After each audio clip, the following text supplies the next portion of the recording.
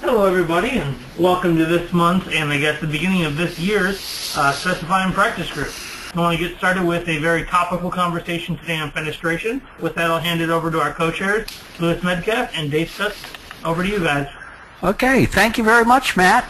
And this is Dave, and I'm coming to you from southern New Jersey today, and we're in a heat wave. We made it up into the 20s. This photo that Louis accused me of planning this precisely because of the weather, but the photo I took in my own home. No, not really. We're looking at it photo thanks to EFCO. But gosh, on Monday it felt like this could have been in my house because we were down to the balmy +3 degrees as the high temperature for the day. So Louis, how did you survive this great weather? Oh, pretty well. We're up to 41 degrees and raining today here in Nashville, but we did get down to a low of 2 degrees the day before yesterday when I left for work. Well, we're getting close then. I see we have a bunch of new folks, and for some of our ongoing attendees, just from time to time, it makes me really feel humble that folks would go to the time and energy to listen in to us, and I want to say that Dave and I really respect your time, and we really appreciate your interest, and we want to learn from you too. So if you've got some comments or questions and ideas for future sessions, we consider this to be a discussion group and not a webinar or a lecture, and so we look forward to as much participation as we can get out of you guys and gals. Yeah, thanks, Louis, and I concur. I mean, it's all about discussion, certainly not lecture. Nobody wants to listen to me for an hour, even you. So today, anyhow, what we thought we would talk about is condensation on fenestration. We started with this subject really being about windows, and we broadened it a bit, trying to take into account all of the glazed openings. This came up because of some research that I had to do on a particular project, and because of the multiple ways of trying to measure or try to quantify condensation for the purpose of specifying performance for the windows or the other fenestration openings. So we want to try to share with you some of what I learned in the research, and Louis in the second half of today has gathered up a whole bunch of examples of probably what you ought not to do when you start detailing and installing some of these windows and glazed openings. So, and I think he'll have some great comments, and we'll work our way through first about the background on fenestration and condensation, and then follow with the details, and hopefully that'll show how some of this will apply. David, before we begin, one of our listeners, John Warkley, has a question about white roofing and condensation, and John, that's outside what we're going to be discussing today. We're really just talking about window, storefront, and curtain wall. Right. So the one thing that we wanted to point out here, the overall performance of openings, that thermal performance is not going to equal condensation resistance. So if you go in and buy the best U value, the best solar heat gain coefficient, the best air leakage you can get out of fenestration, it is not necessarily going to guarantee that there's going to be no condensation. The biggest difference here is that the thermal, what is reported for the opening, is an average for the entire assembly, because U value is a single number for the entire assembly. You can get a U value for the frame, you can get a U value for the glass, but when you're looking at the opening, you have to take that average over the entire opening. The condensation resistance is something that is very detail specific, and it can change depending upon where you are in the assembly. So it can change even if you're looking at the sill component of a window going from one corner to the other. You could have different condensation resistance. If you think about where you might introduce some, say, bridges, some short circuits, as I call it out on the screen, places like where you're going to anchor the window can create some of these short circuits. And what is the window butting up against? Well, and that, yeah, the perimeter of the opening also makes a big difference, and it makes anything that creates this short circuit, especially in condensation, is going to have a tremendous impact. And you look at the photo that we have here, and some of that condensation along the frame, especially where it's tight against the jamb on the wall, that could even be from air leakage.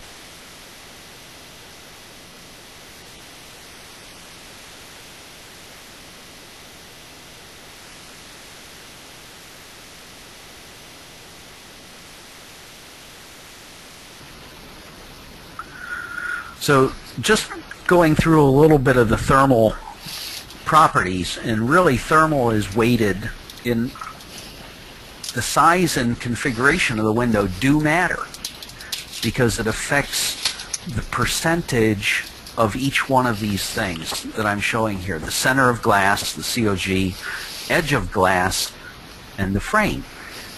Most of the glazing manufacturers, when you look at reported U values, are actually reporting center of glass values because that's the only piece that they can really control. The edge of glass value may be significantly worse than the center of glass because you have things at the edge happening like the sealants, the spacers. The center and the edge of glass is sometimes given as 2.5 inches in from the actual edge of the seal in the insulating glass. Sometimes it's given as 4 inches, but it's the outer rim of the glass, and it performs differently from the center of the glass because it's being captured by a metal frame. Right. And then the frame is the last piece. When you think about it, if we're putting all this glass into an aluminum frame, aluminum's a great conductor, so it'll take the heat from one side right through to the other and be the worst performing of all of these pieces. And of course, how many mullions you have affects that performance. If you've got a lot of small lights and a lot of frame area, that's going to be different than if you have a simple frame and very large pieces of glass. Right, and so here you see the illustration, typical maybe a double hung window. So you look at the perimeter is all the frame, the brown, the edge of the glass, marked DOG, the full perimeter, and then the center of glass. Looking at the illustration, you'd sit there and say, okay, well, center of glass is the bulk of the opening anyhow, and in this particular one with this particular proportion, that may be true. I went through and I looked at a couple of different sizes just to see what this does for the percentage of the opening. So this window might be a 36 by 48, and you can see the center of glass is 45–46%, so it does make up the bulk of it. But you make a small change looking at it as a 24 by 48, and now the frame is nearly as much as the center of glass. You change it to something maybe even a little bit smaller, and the center of glass is now the smallest part of the window.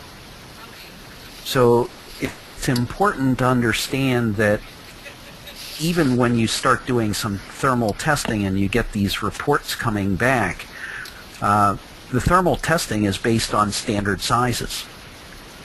and it's really about comparison, one product to another. And since architects always use standard test size window, you know that you're going to get exactly what's reported.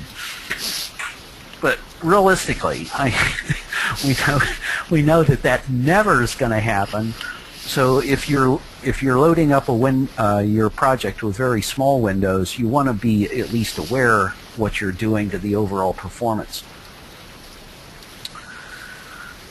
So controlling condensation, how do you do it? Traditionally, you put air on the window. You talk to your HVAC engineer and you tell them make sure that you have an outlet that's blowing air across that window, because if you can keep the air moving on the inside, it's less likely that you're going to have condensation. You might have a lot of air exchanges. Back before we started to be concerned about the building envelope as much as we are, used to get air exchanges just because the building leaked. And if you're leaking winter air into your building, it's relatively low RH. So you don't have that huge moisture-laden air, and it actually helped keep condensation off the openings. So we're not doing that anymore. So today, we're looking at trying to limit the air leakage into the building as much as we possibly can, reduce the air exchanges in each space, unless we're going for the enhanced LEED performance for increased ventilation. But we're trying to rely on the fenestration to make up for all of this, to make up for what we're doing to the building envelope. And if you're trying to maintain a humidity inside the building, trying to resist this 30% RH at 70-degree interior design temperature, that can require a pretty high-performing opening. And of course, some uses have even higher demands. My firm does a lot of healthcare projects, and the hospitals that we design, especially in the patient rooms and patient treatment areas, we design for 50% relative humidity. Right, and you would see that sort of thing even in museums, just to help preserve Yes. some of the artifacts. But unconditioned, I will tell you that here in Philadelphia I had an opportunity to do field investigation during the winter because of a wood floor failure. And in a residential building, because there is no humidity control, that wintertime humidity in Philadelphia inside was only about 10%. That's what I would have guessed, 10 to 15%. Right. So we get some pretty wide variations, and if we're trying to maintain this comfort level, we can start introducing a lot of problems. So how do we go about looking at condensation resistance? There are two test standards today, AMA 1503 and the NFRC 500. And that's... Tell our folks what NFRC stands for. National Fenestration Rating Council. Did I get that right? Yes. And NFRC is one that has come on the scene relatively recently, and it's one that's also required by Energy Star. So we'll get into that a little bit more, but these two standards are not comparable. The results are not comparable, and there's no correlation from one to the other. So we need to be careful what we're trying to do and how we're specifying performance for these windows. So 1503 is all based on physical testing. So they put a mock window in a test chamber, they attach the thermal couples, they set out the test conditions, and they measure the surface temperature. And from that they try to determine what the condensation might be. They report it as condensation resistance factor, so it's a scale. And we might say that the scale means it's just an arbitrary number. It doesn't relate to, there are no units of measurement that are connected to it. It's purely an index kind of number for comparison purposes. Bingo. It's for comparison, so that you can look at one opening compared to another and say which one will perform better as far as condensation resistance. This test, the reported value is weighted for the entire assembly. The NFRC 500, the method here is computer simulation. So, and they actually look at the three different relative humidity at 30, 50, and 70. Now, they do a physical test as part of NFRC 500, but the test is a select representative sample from the manufacturing line simply to verify that the computer simulation wasn't out of whack. So there's really no physical, or there's no extensive physical testing of these products. It's more a verification just to confirm the simulation is correct. And you can see this one reports condensation resistance as opposed to condensation resistance factor. And the scale goes from 1 to 100. And again, that's a dimensionless abstract number that's, again, just for comparison purposes. Right. The other thing to note is it picks out the lowest of the three, looking at the frame, center of glass, and edge of glass. And they don't necessarily report which one that is. So you could be left guessing once you start changing opening sizes as to how the performance is actually going to react. Now, who uses these two different kinds of tests, David? I already said that. Huh? I already said that. Energy Star relies on NFRC. No, I meant more in terms of what kinds of products. Does the NFRC, is that more for manufactured factory glazed unit windows, or does it also apply to curtain wall and storefront? It was designed really as, my opinion, going to the manufactured units. Okay, and AMA test standard was really designed, in my opinion, looking at curtain wall, because that's where it actually started providing the reported results. Okay. We had a question from Joseph Stipka, who asked which end of the scale is better performing. An excellent question. And I'm sorry. It's higher is better. Higher is better. Higher is better. On the CRF scale, typically you want something that's not below 50. And the higher the better. The higher the better.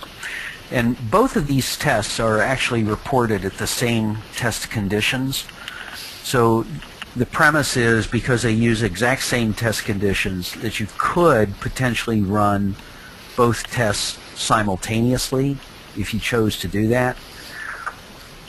I don't know what advantage that would give, but it at least lets you be able to have that opportunity. Okay, the reporting. I said Energy Star requires NFRC, U values, and solar heat gain coefficients. Those must be reported under an NFRC label for any product to be Energy Star rated. Those are the only two out of the NFRC test that Energy Star requires. But if you're testing to NFRC, the labeling requires U value, the solar heat gain, visible light transmittance, and the air leakage.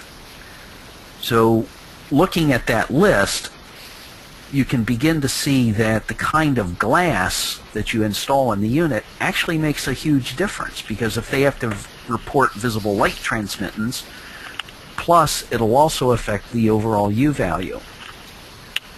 So when you're looking at these ratings too, it's important to look to see what type of glass was actually tested with the product to know where your project may stand in comparison.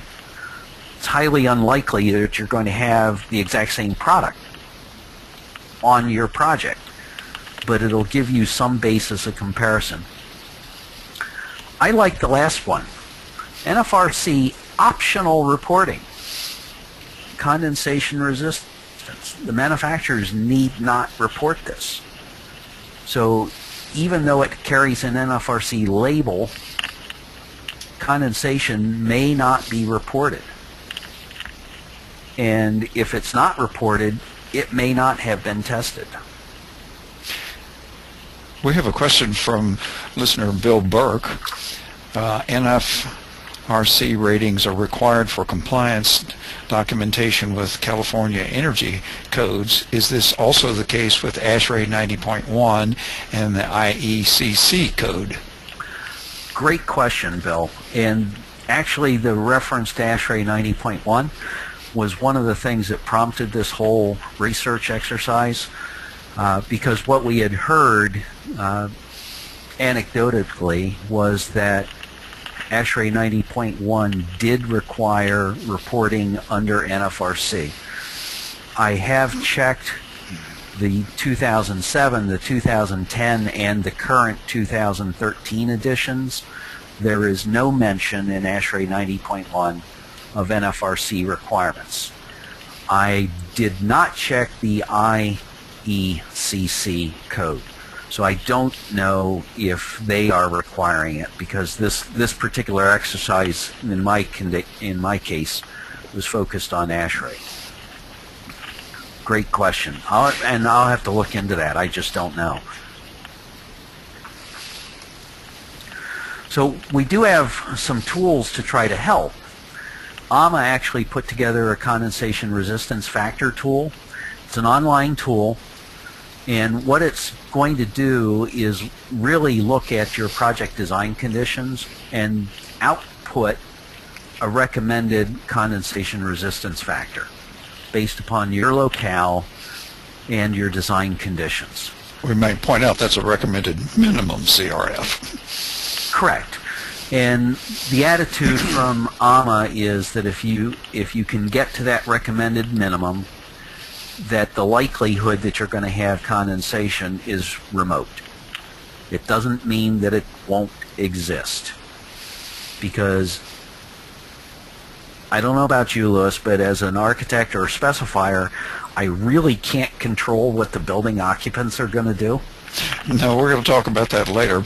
Okay. But we also can't control extreme weather. I mean, I lived in Cincinnati for years and years, and although we would have some minus, between 0 and minus 10 degrees every winter, in the 1978 we had some 77, 78 that winter. We had some exceptional temperatures that went down to minus 26 degrees air temperature, and with the wind chill factor of course even lower than that. Yeah, but that was very unusual. It's just, freak happenings occur.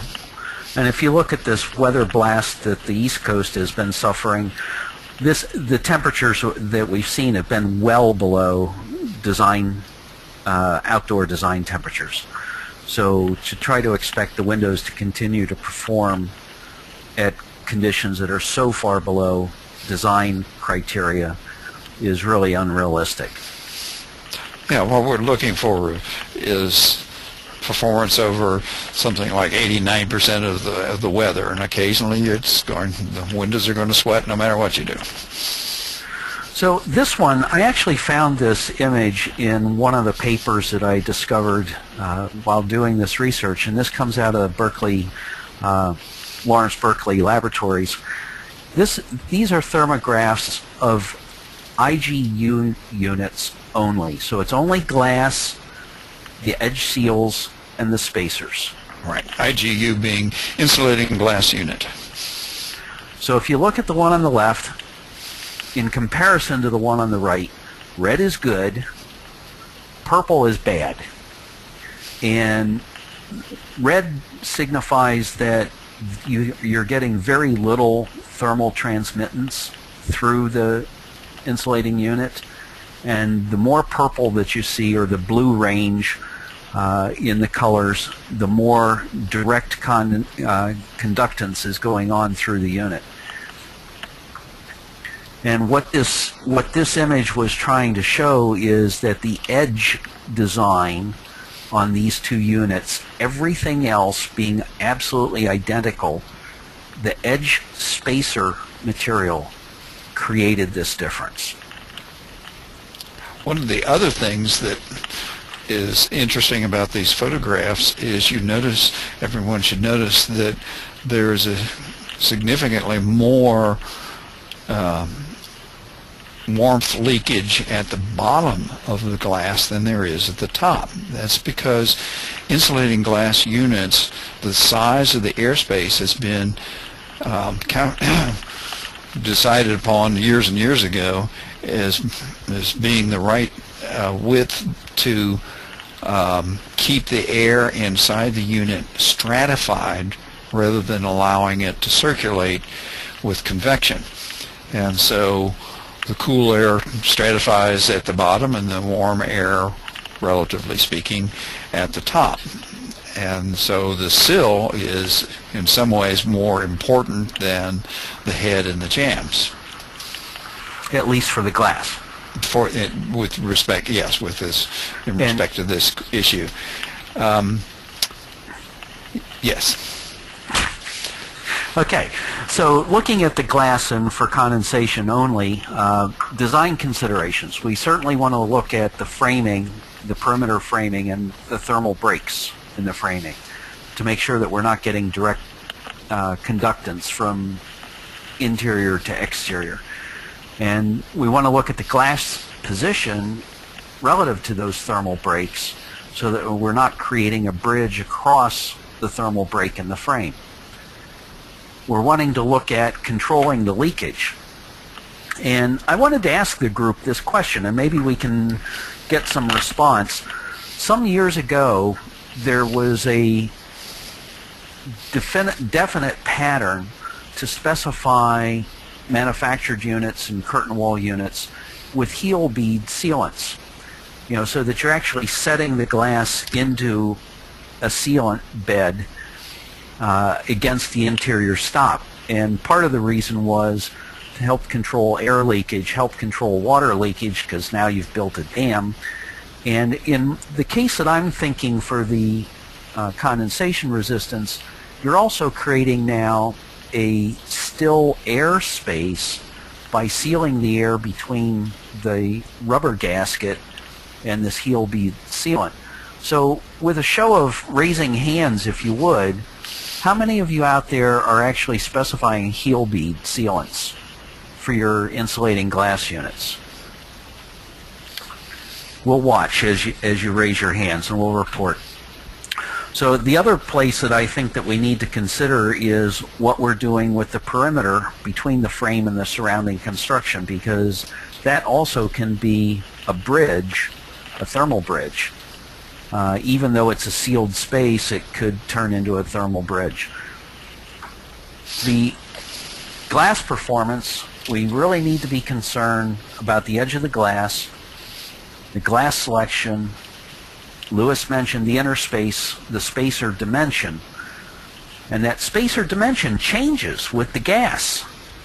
So most of us are probably specifying air, maybe argon, and that half-inch sweet spot for the spacer that we're all accustomed to works very well with both of those.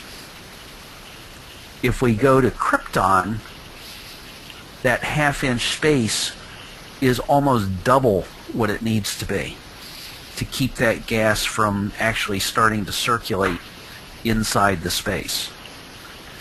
We had a question from John Workley. David, are these tests, the that resulted in those thermographs you showed us in the previous slide, are they done without frames, or do these edge designs only show the glazing, sealant type, or condition? What does the frame design do? Those images were for the glass only. The glass only. They wanted to look at what difference they were able to achieve based upon changing the edge, the spacers. Okay, so going back to the heel bead sealants, I only see 4 hands that are specifying heel beads, and there's one more. So if any of you have microphone capability, I'd like to hear from you as to why you're doing that and what your thinking is. So if you want to contribute and you can join us audio, raise your hand again, and Matt will free you up. And while you're waiting for that, David, Robert Bowman asked to, would you please clarify what the heel bead sealant is? You're not exactly, where is that located in the assembly? It would be on the interior pane of glass at the very edge, the outside edge of the glass, sealing between the glass and the perimeter frame. Okay, so it's a concealed sealant bead. It's not an exposed bead. Correct. It's inside the glazing pocket. Okay, that's, I think, what Robert wanted clarified. Bill Burke says, if you go to Krypton in an IGU, doesn't the manufacturer establish the spacing of the glass? I would don't even think of changing the spacing of the glass as an option with most IGU fabricators. Well, the edge spacers are available in just a whole variety of widths. And really, I think what's happened is we're just so accustomed to specifying a 1/2 inch spacer and a 1 inch overall glass with a 6 millimeter pane that we tend not to think about changing it. But we can. And the ideal edge spacer width is not fixed. It's really set within a range. So that 1/2 inch is really like the center of the range for air and argon, and about a 1/4 inch is where we need to be if we end up at krypton gas. Wayne Yancey, going back to our heel bead sealant, says that it's a lot easier to access to install that in curtain wall, but is impractical for the majority of storefront frames.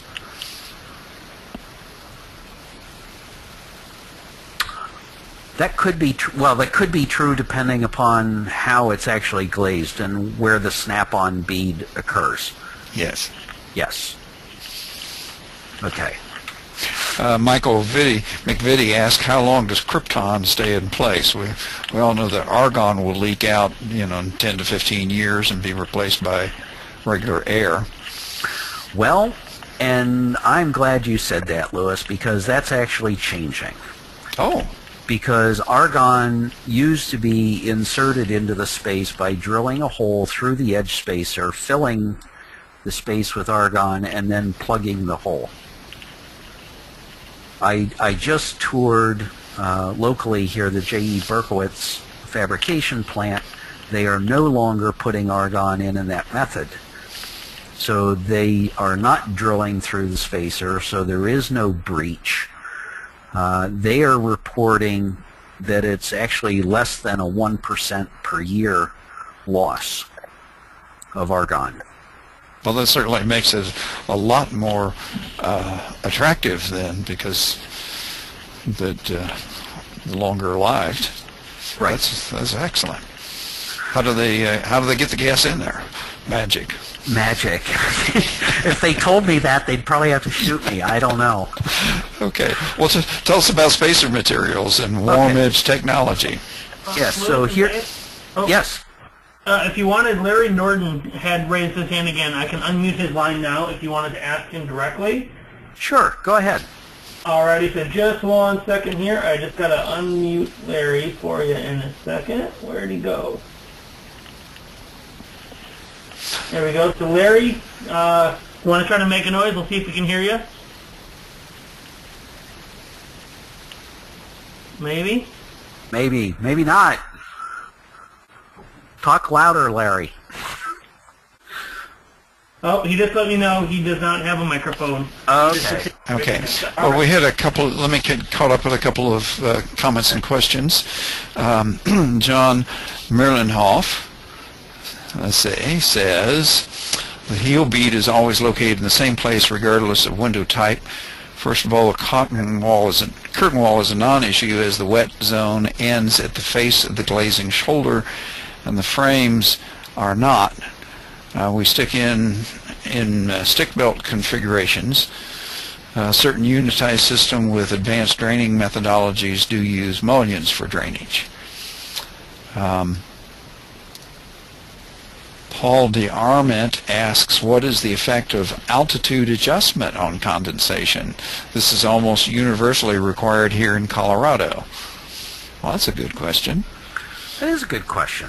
And I don't have an answer for that. And I know that the AMA tool that I mentioned does not account for altitude. That's not one of the input factors. Yeah, we'll have to ask Liz about that and get back with you.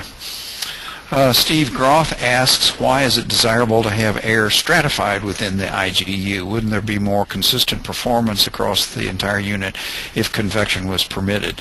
I think that's because the convection loop would continue and would result in more heat loss over the right, because it's transferred. Just continue to go. Yes, it transfers the heat from the one pane to the other. Okay. Oh, and we have a follow-up from John Mullenhoff on the heel bead. For window wall, storefront, or vinyl conditions, the heel bead is either instead of or in addition to the foam tape we typically see. And yes, of course, that's true. We're not talking about a wet sealed system. We're talking about an additional seal that's inside the frame. Okay. Ann Baker says, as far as argon, there's still an issue with shipping those units to higher altitudes. Of course, that relates to Colorado question. I've always avoided argon due to our altitude, and I assume Ann is from maybe from Colorado or somewhere else. Richard DeCampo says, for glass-only parameters, can you discuss the impact on condensation of the new low-E coatings designed for the number 4 surface of IGUs? For example, I did some comparison of Pilkington glass and coatings using the LBNL window program for winter conditions. The interior glass surface is 45 degrees with the energy advantage on the number 4 surface and 54 degrees with it on the number 3 surface. Although the overall heat loss is slightly less, the condensation potential is increased. I'm not sure if this is a good trade-off. Your thoughts? Wow. I don't know how to answer that one, Richard. I have not myself specified any of the low E coatings on the number 4 surface yet. We find ourselves using it on number 2 or number 3, 3 being preferable, and at least for most of the projects that we're writing, and haven't come across the request for a number 4 surface, so I'm unaware of that. The low E coating does dramatically affect the thermal performance of the glass, and actually does help improve the edge of glass performance too. So there's a distinct advantage to including low E, regardless of what that performance is, because it benefits the overall glass. Have you done number 4, Lewis? Not yet. Not yet. Yeah, and I haven't either. And that's unfortunately, that's just a little outside what we're trying to cover today, except to say that it does make a difference. The kind of glass, David has already stated that the kind of glass that we use in the window can affect resistance to condensation. Right. So let me just wrap up with these edge spacers, and then I think the next one sends it over to you, Louis. Okay. The edge spacers come in stainless steel and aluminum as metal. If you do nothing else, you could consider using stainless steel. It's a little bit more costly, but it also has a thinner wall, which means less conductance, and you actually see an improved performance over aluminum just by switching to stainless steel. And it is significant. It's not just a minor upgrade. Right. David and I are going to send you or make available to you some links to some papers on this where you can get into it in as much detail as you like, and they will have some actual numbers comparing these different types. So stay tuned, and I'm not sure how we'll make those available, but we will pass on the fruits of some of our investigations on the internet. Okay.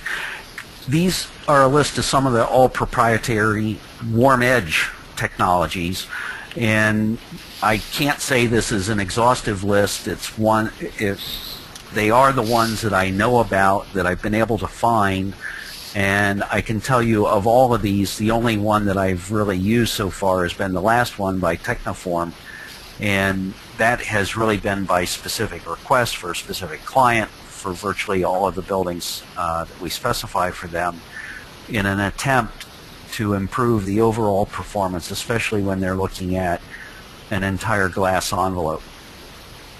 So there are a number of different types here, and you can see them all. Some of them have metal, some of them don't. And the interesting thing that I found in looking at trying to research each one of these is I'm not finding the actual performance data on the manufacturer's websites. It's just not there to be had. It may be available, but they're not publishing it. Before we go on, let's talk to Sheldon. Sheldon, would you stick your hand up and let Matt get you on board? Our friend Sheldon Wolf lives and practices in Minneapolis, which some people would think has rather extreme weather. Okay, and, we had a follow-up too from Bill Burke. He gave us a web address. All right. Yeah, and we'll make that available also. Yeah, Matt, if you could capture that would be great. But I thought it would be interesting just to let folks hear Sheldon's experience in terms of some of these related issues. First, how common is it for you to specify triple glazed insulating glass instead of the typical dual pane?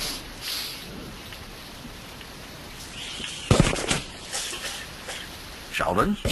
Hello? Yep, there you are. Can you hear me now? Yes. Okay. Sorry, it took a while to cook up there. What was the question again? Okay.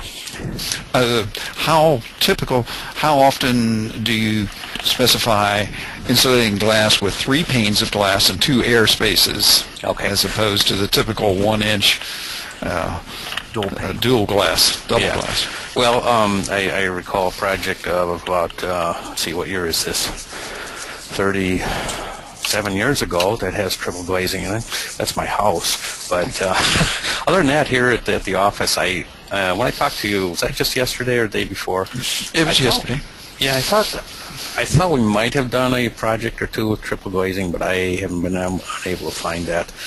I also did a little quick survey of some of the specifiers up in the northern latitudes here, and of the people who responded, only one of them said that they had used triple glazing on 2 projects. Otherwise, it appears nobody's doing it. So it's still pretty rare. Yeah. Well, how about the warm edge technology? That was a little mixed. Special spacers. Yeah, that was a little mixed in the same survey. I asked both questions, and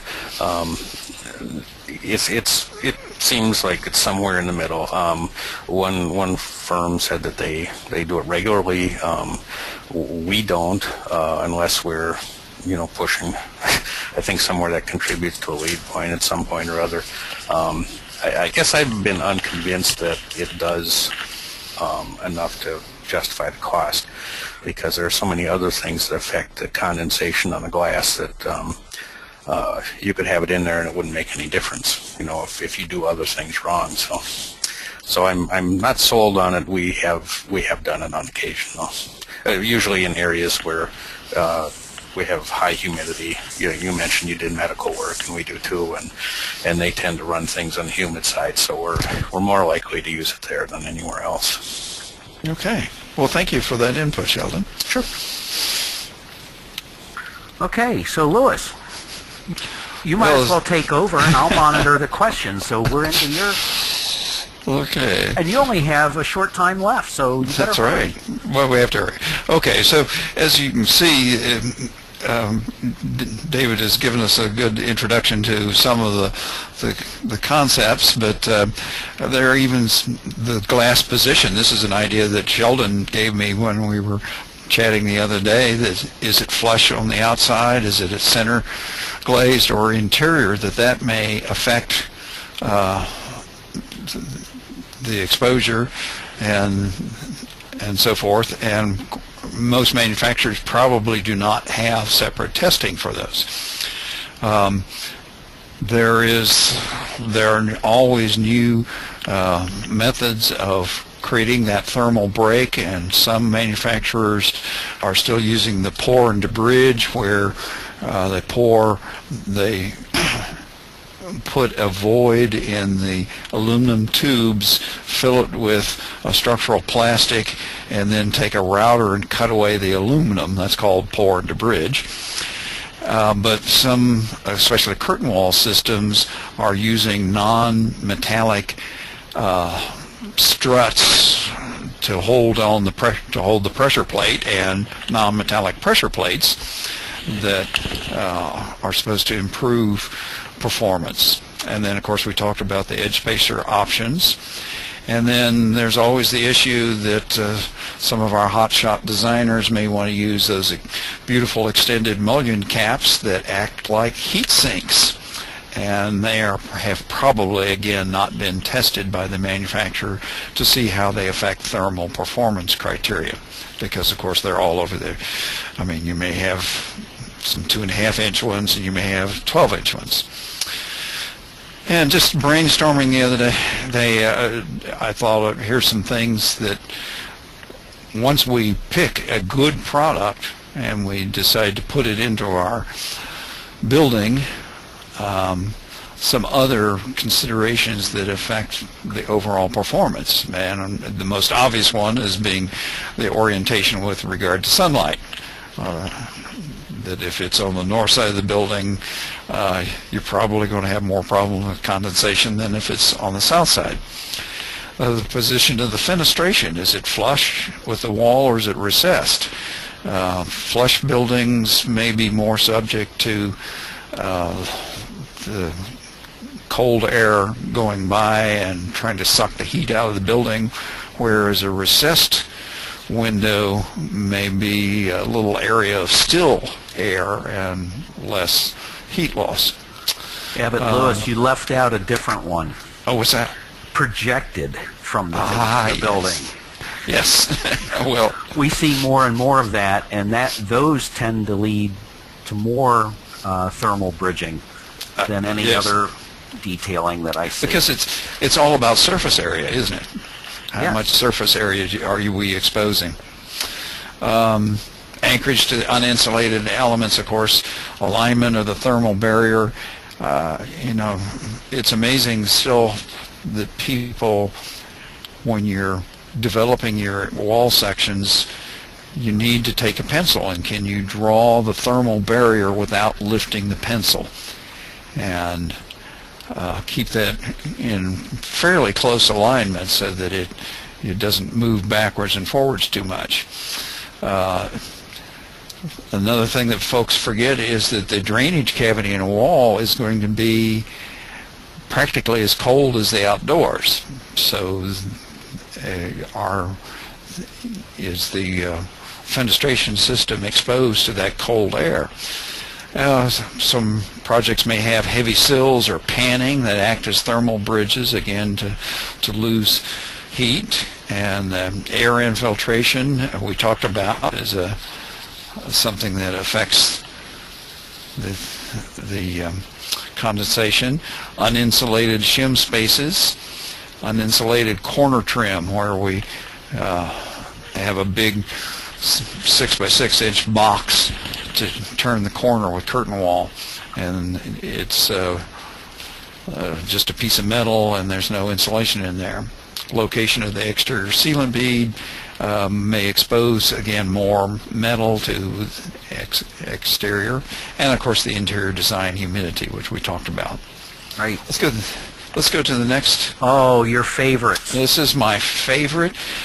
Fortunately, it's not from my firm, but I did a couple of peer review projects, and this is from a nationally known architectural firm. Which we will protect the innocent by leaving them nameless. But you can see that the curtain wall there is attached to a precast eyebrow element that is a wonderful heat sink. And so the warm side of the curtain wall is outside of the insulation, which means that if there's a thermal break in that system, it's basically negated and they've wasted their money. You mean right there? Right there. Okay. And of course it's even got a big piece of metal that the building is concrete framed, and you have this heavy metal mounting for the precast, and boy, once that gets cold, it's going to stay cold for a while. Let's go to the next one. Sure. This one is for was a project that's under construction in Dallas, Texas.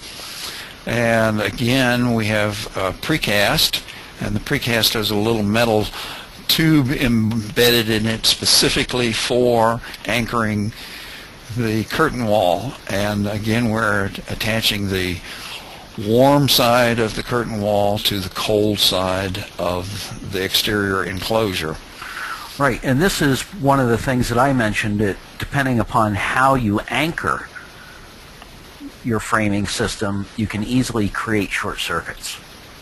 Yes, that's because those are all metal pieces, and even the shims, if they're not metal, they're high density plastic, and they're probably leaking. And then also point to that airspace behind the seal here, the exterior sealant. That exterior sealant does not have much insulative value, so that airspace is basically cold.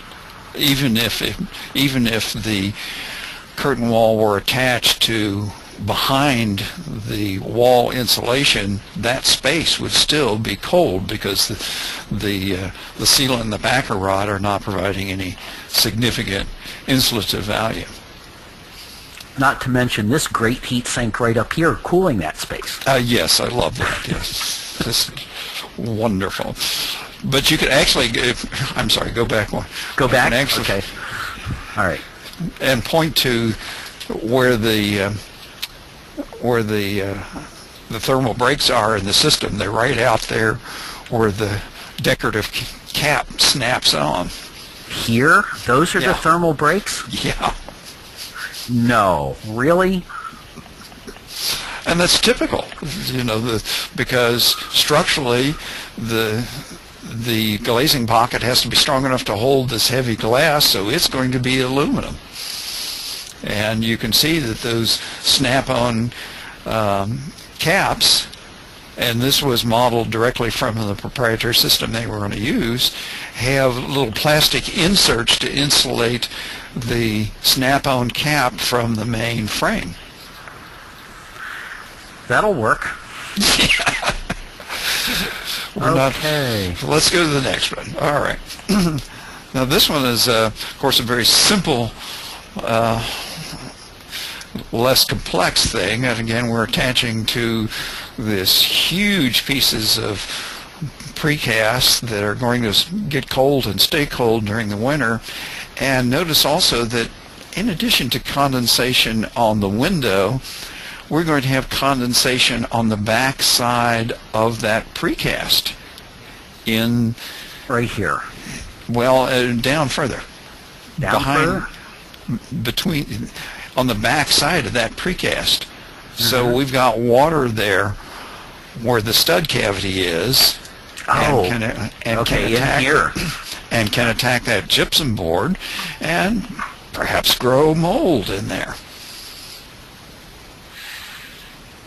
Yes, okay. That's why we invented continuous insulation. Okay, let's go to the next one. Now here we've put a window into a brick wall, and you have the steel stud that is supporting a steel tube for anchoring the system. And again, we have the system attached to this steel stud that's attached to to that hollow steel tube, but it's all very close. There's no real thermal break between that masonry sill and that steel tube. A little bit of air, but not. But I think in actual practice, that's probably going to be filled up with mortar, or it's going to be no gap at all. And the other thing in this one is that, again, as I mentioned before, that drainage cavity in there is going to be cold. So if it's 0 degrees outside, that drainage cavity is only going to be a few degrees higher, because the brick doesn't have any significant insulative value. Well, in this path, right through here, Right through there. there is no thermal resistance anywhere. No, there's no. Yeah, the insulation is discontinuous. So again, if we take the not lift the pencil test, it fails, and that also means that depending upon what they're using for stool there, that if that's wood, that's going to definitely be affected. Now this one is interesting because on the bottom at the sill, we've got a pretty good situation. The system is anchored to the warm side of the wall, and there is insulation in there. The wood blocking, it forms somewhat of a blockage from the cold air in the drainage cavity, depending upon how tightly everything fits together. But if we look at the top, we see that there is a huge shelf angle that is holding up the exterior masonry, and that is welded to a channel frame that is actually holding up the shelf angle. So this is one massive heat sink that is going to get cold and stay cold, and now we're anchoring the top of our window to this big, large piece of steel. Louis, please tell me that they corrected some of these details. Some of them, yes. As I say, they're not all mine. Now, these are some, they're a little better. Now here we've got a window, and it's attached to the warm side of the wall. You notice the continuous insulation is going up. We do have some heavy panning, which might affect things.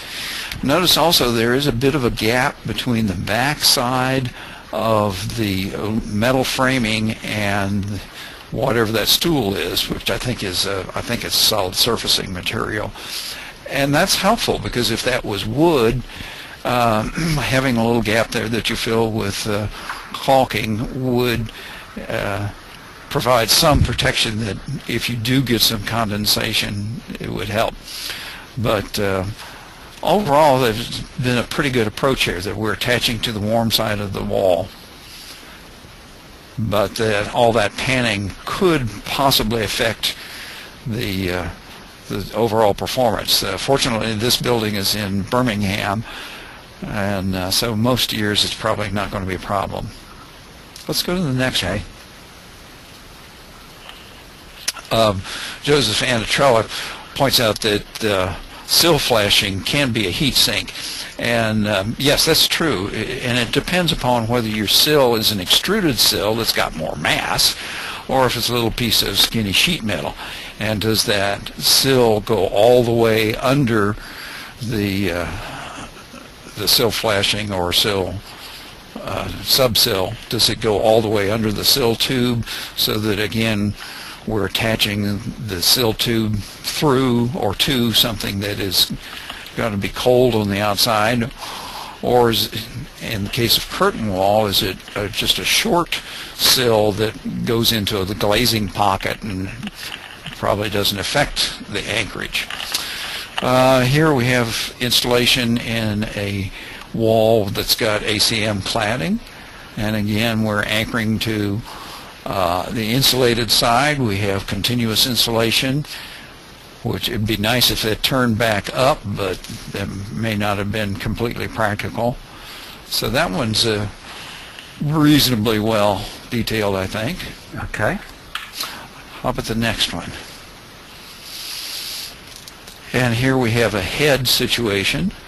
This is for a building up in Michigan, and this one is a little more problematic just because we've got a fair amount of the aluminum tube in the curtain wall that's exposed to the cold air. And even though we have continuous insulation, all of a sudden we do have this little break, and that gap around the curtain wall is going to be cold. Right here. Now one solution, and although it's being attached to a hollow tube, a steel tube that is insulated, or at least partly insulated. Now, one thing that we have done on a lot of our projects is to fill those shim spaces with spray polyurethane foam. Especially if you think about a storefront that has an open throat, you can fill that whole void, and not only does it give you a better thermal value, a thermal break, but it also completes the air barrier, and it's also a secondary water barrier because it's closed cell foam. Right. And Joe Anatrella reminds us, low rise only for the foam. Right. Because we get into trouble with the NFPA 285 testing if we go too high. Well, and the pressure, on the framing. Yes. Okay. Okay. Is there another one I forget? I think there are a couple more, and we're a little past the hour. And okay. Well, why don't we skip that and let's just go to the bottom one with the square tube. The next one. No, the next one. Okay, here's where I talked about, here's an example where that corner trim was in fact insulated rather than being uninsulated. But if you can just imagine if it was not insulated, I'm not sure how they got that insulation in there by the way, in terms of constructability. But if it was just an open void, it would, for one thing, it would leak air into it from the outside. There's no way that you're going to make that airtight. And it would be cold, and it would be affecting the performance of the system. But there's always a but. There are always trade-offs. We can buy the best product, we can install it correctly, and then our owner closes the drapes or the shades, creates a minor humidity chamber, prevents air that would otherwise dry off the condensation, and allows it to accumulate. We have freak temperatures, we have excessive wind velocity. The owner operates the HVAC at a level that other than what it was designed to. He has a pipe break. Say again? He has a pipe break and doesn't clean it up. And of course, we've all been in buildings, I know I have, plenty of buildings with storefront type windows with a sealant on the inside and sealant on the outside, and that's the only thing. And you walk by the window and you can see daylight through the jams. And I only mentioned pipe break because we had a photo in this morning's paper of the Tropicana Casino high-rise hotel here in Atlantic City that had a pipe break.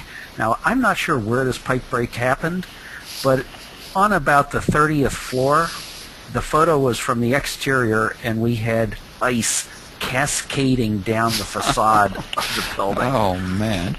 Scary thought.